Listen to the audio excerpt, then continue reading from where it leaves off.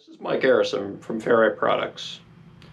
We're going to be taking a look at one of the most basic but an extremely important concept to understand in EMI suppression. And that is the mode in which EMI presents itself. So we have two different modes here, common mode and differential mode. It'll present itself as one of these two. And we have little basic circuit diagrams here with a source, our load on each one, along with three ferrite suppression devices embedded in the circuit. Now our blue lines here represent our EMI in the two different modes. And we can see on common mode, our EMI is being conducted down both lines into our load, whereas in differential mode, the EMI is opposed to one another down each line. Now, let's take a look at how these ferrite suppression devices are actually working to suppress EMI in these two different modes. Starting off with common mode.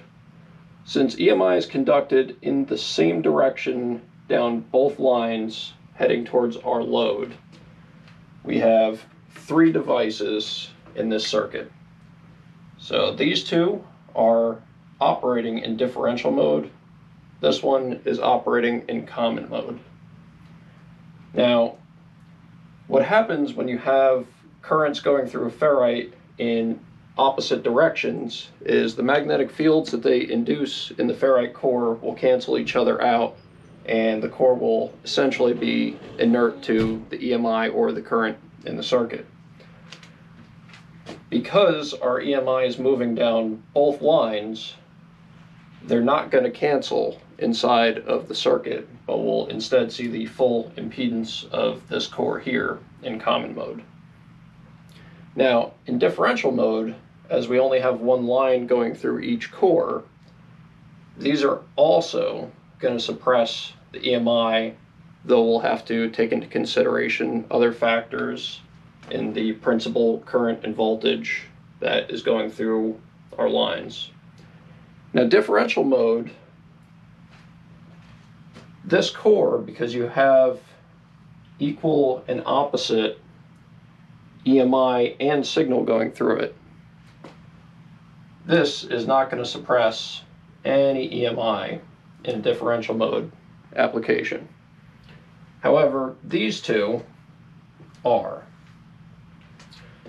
So when we're using ferrite for suppressing EMI in these two different modes, common mode can be suppressed either differentially or in a common mode sense. Differential mode EMI will only be suppressed by differential mode devices within that circuit. We won't go into it in this video, but there are other factors that need to be considered.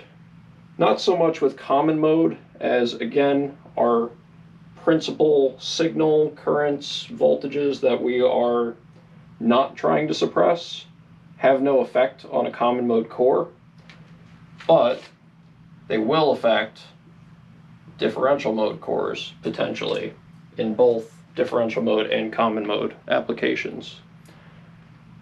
So those have to be considered when working with differential mode suppression. And just to give you a physical representation of what something like this looks like,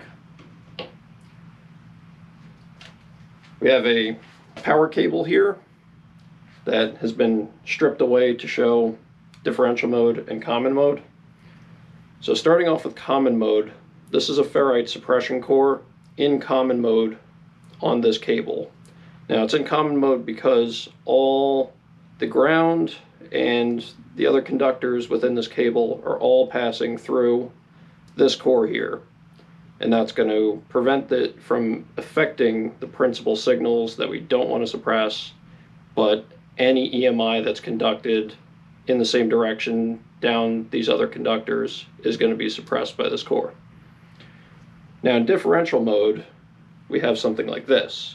So the cable has been stripped back and each conductor separated with its own core on there.